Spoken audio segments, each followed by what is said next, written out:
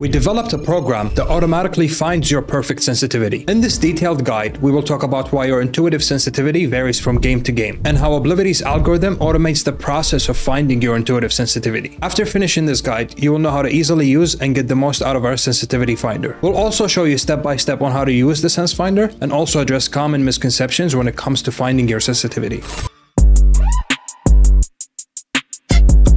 If you're new here, let's quickly explain the sensitivity finder. It's all automated using an algorithm. You set up a profile, enter all your settings, and then our algorithm guides you through various scenarios designed to mimic real situations in the game. The more you play, the more data the algorithm collects. It then shows you how well you did in each scenario and identifies which sensitivity worked for you the best. Let's break it down in detail. Firstly, why is it important to find your optimal sensitivity? Well, sensitivity varies from game to game. The aiming sensitivity you might use in a game like Valorant might not work well in a faster-paced FPS game like Apex. To understand this better, let's compare the two. In Valorant, my sensitivity is 0.2. This is because Valorant requires mostly horizontal aiming done slowly. The focus in this game is on crosshair placement and making small adjustments. Now, let's look at Apex, where aiming is more intuitive, based on tracking and reaction. If I were to use my Valorant sensitivity in Apex, it wouldn't make sense. It would actually hold me back, causing me to aim very slowly in a game where quick aiming is more important. There is one more important thing that we need to talk about when it comes to changing your mouse sensitivity frequently. A big misconception is that switching sensitivity will make you lose all your aiming progress and muscle memory. This isn't true, and the term muscle memory is often misused in the aiming community. Changing sensitivity won't ruin your aiming progress. On the contrary, it can actually help you overcome plateaus. This also means that you don't find your perfect sensitivity in Oblivity and use it for the rest of your life. As you grow as an aimer, you will improve on certain aspects in your aiming, and your optimal sensitivity will adjust accordingly. Oblivity will reveal the sensitivity you currently perform the best with. But how do you find your perfect sensitivity? Many players often go on practice mode in game and try to feel it out. However, this method isn't so reliable because players can easily misinterpret their feelings or analyze incorrectly. Now, let's compare manual analysis versus automated analysis. I'm going to jump into Valorant range. My sensitivity is currently set at 800 DPI 0.2. I'll do a series of 3 runs and try to catch where I went wrong with my current sensitivity. You see, in those 3 runs I just did manually, I'm able to tell what's weak about my sensitivity based on my intuition and what I visually perceive. So I may be feeling that I'm less stable horizontally with this sensitivity and I'm undershooting, but by how much exactly? However, if we let the algorithm have a look at this run, we can get the exact values for all the aiming data, like the stability and the undershooting in this case. This makes it possible to perfectly compare different sensitivity levels. And that is because the algorithm gives me real accurate data and values that I can assess. Also, suppose I do 100 runs. I may only remember what happened exactly in the last few runs, as opposed to the algorithm, where it's able to store and make accessible to me all the data from each of those 100 runs. Let's explore how to use Oblivity Sens Finder effectively and efficiently. We'll discuss both the basic and advanced aspects of it.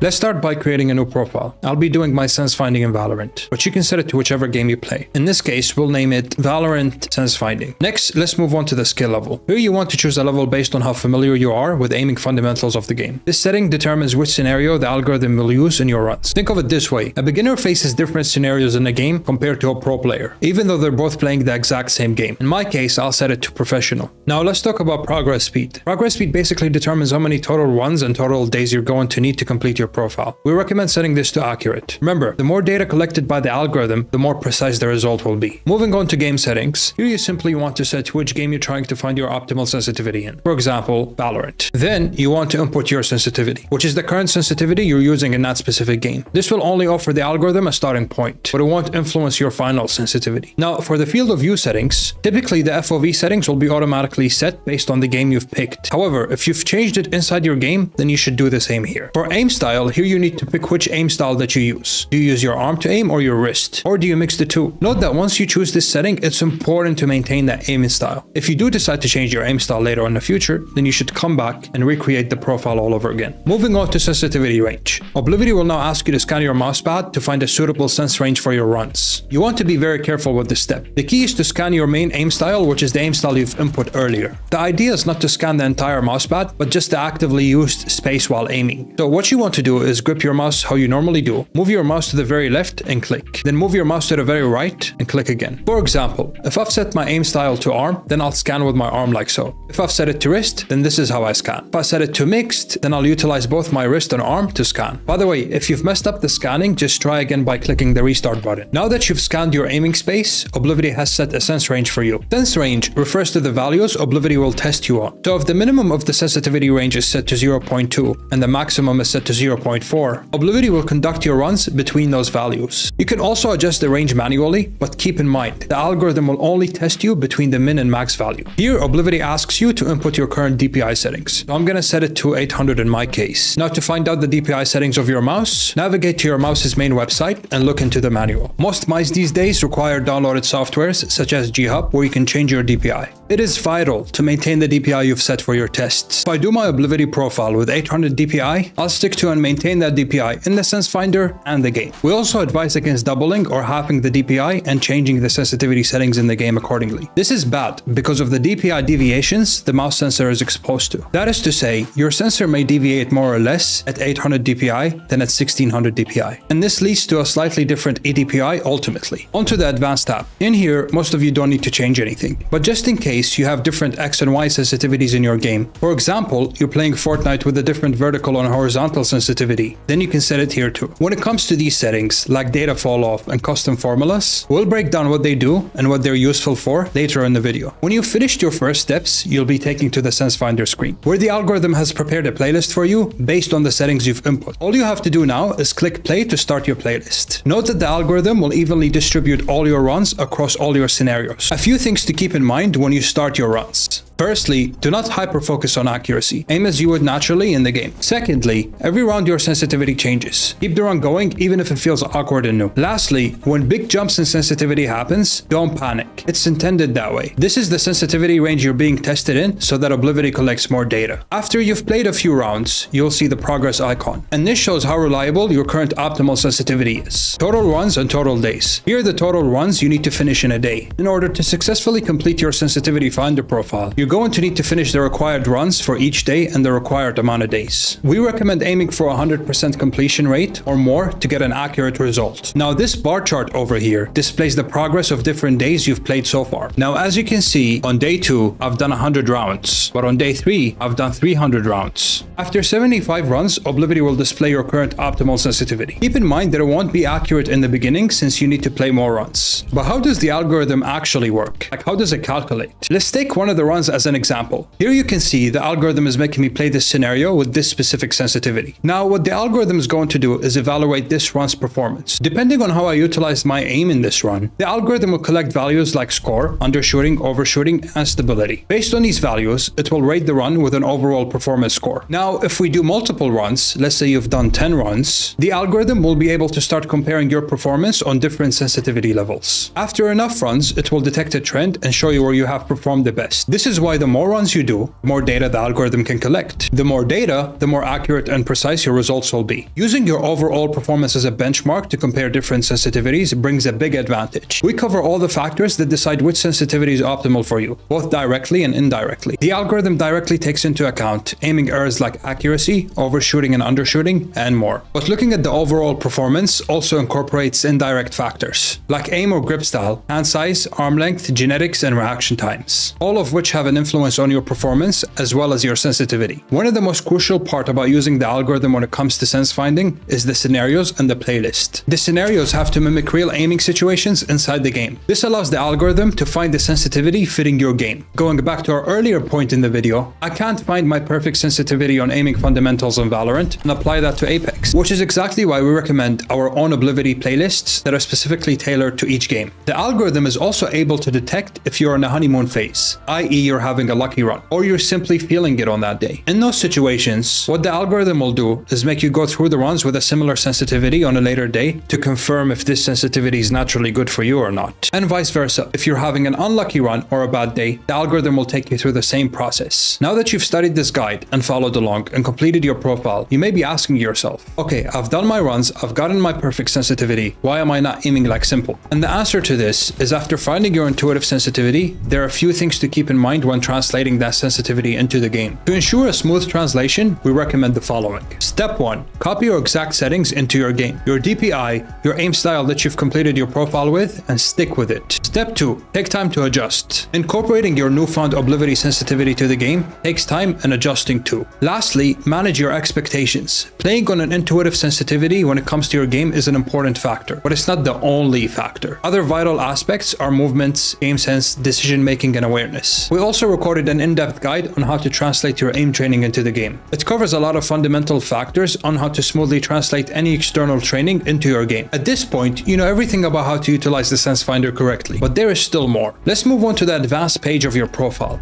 Moving down, you see what the best performing sensitivity is in each scenario you played. This is very interesting, since in each scenario, there are only very isolated aiming skills that you got tested in. What we can do now is compare our overall best performing sensitivity with sensitivities in each scenario. So it can be useful to keep in mind where the strengths and weaknesses of your sensitivity lie when you're playing the game. The optimal way to play Oblivity is to continually use the Sens Finder within a single profile. This ensures that your optimal sensitivity is always up to date, reflecting your current aiming skill. For larger profiles with many days of play, it's useful to utilize a data fall-off, so that newer data is prioritized over older runs. The days played within the fall-off period are weighted equally. For instance, if you set it to 14, the last 14 played days will have the same impact on determining the optimal sensitivity. Subsequent days will progressively carry less weight. You can adjust the fall-off power to control the rate of decrease. A weight of 0.1, for example, means that data from runs after 10 days are not included in the calculation anymore. Moving on to custom formulas. This is a feature you can play around with to have a look at specific aspects of your Sens Finder profile, or create your own custom performance score formula. You see, Oblivity's algorithm calculates an overall performance value for each round in order to rate how a user performs on a sensitivity. By creating your own formula, you can basically tell Oblivity what values to take into account when giving you an overall performance score. For example, here I'll create a very simple custom formula. I'll write in brackets minus deviation plus accuracy. What this will do is it will give me the best sensitivity I perform the best on when it comes to the most accurate with the least amount of deviation. If I add damage, it will do the same, but this time it will give me the most accurate sense with the least amount of deviation plus the most damage dealt. You can always switch back to Oblivity's main algorithm by just selecting it on the list. So we've talked about all the factors Oblivity Sens Finder takes into account when it comes to finding a sensitivity. But what are its limitations? Our scenario playlists are designed to perfectly match a typical player in a certain game on a certain skill level. If you have a special playstyle that differs from the typical playstyle, i.e. you have different needs for your sensitivity, the scenario selection might not be perfect for you individually. That is to say, if you have a distinct aiming style, you may need a distinct Sens Finder playlist. In this case, you can start by creating your own personal Sens Finder playlist that cover exactly the aiming skills your aim style requires. If you want to see an in-depth guide about creating your perfect personal Sens Finder playlist, let us know in the comments below.